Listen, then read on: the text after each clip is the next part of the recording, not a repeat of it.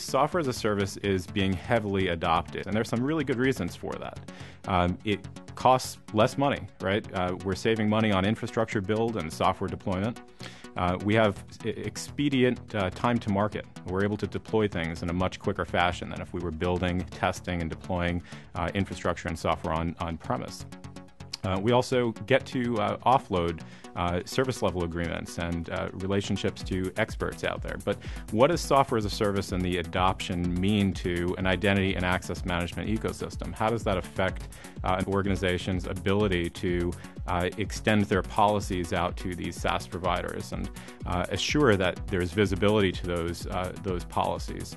One of the first issues that tends to come up when an organization is starting to build a portfolio of SaaS applications is how do I provision these applications?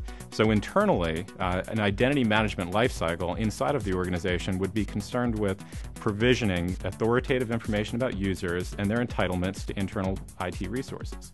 But what happens when those resources are now external and we have applications such as Salesforce or Google or ADP and so forth and so on? And we're concerned with making sure that authoritative information gets from our human resources systems and our policies about those individuals get enforced on those third-party applications. They're no longer in our data centers. They're no longer necessarily within our direct control. We can't physically touch them. But identity and access management technologies and the protocols evolving around federation do allow us to provision that type of information to these SaaS providers.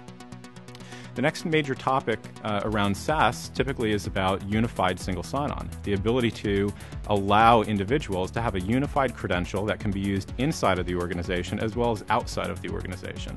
So if I get to work and I log into my desktop, I shouldn't have to necessarily log in 6 or 7 or 24 times additionally to do my work throughout the day, regardless of the application that I'm touching. And that application may live internal to the organization or may live external outside of the organization, such as a SaaS provider. So identity and access management technologies should be concerned with leveraging federation technologies that enable them to grant their users a unified single sign-on experience. As we continue to push responsibilities in the identity and access management realm out to partners, specifically in the software as a service space, it's important to understand how policies are enforced and what the terms and conditions are around the SaaS applications that you're acquiring. Understanding whether these SaaS application providers are going to allow you to enforce policies from an internal perspective into their domain is important. So it's incredibly important for folks who are concerned with reviewing service level agreements and terms and conditions of these contracts to ask questions around identity and access management, the ability to pull data specifically back out of that SaaS environment for visibility's sake. You're going to be concerned with governance concepts such as recertifying entitlements on SaaS applications, much the same way that you're concerned with recertification and governance activities on internal applications.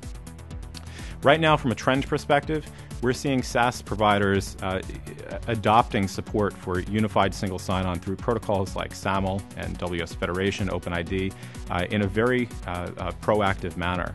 However, we're still seeing spotty and inconsistent support for things like user provisioning. So these are areas to look out for when you're talking to your SaaS providers or prospective SaaS providers.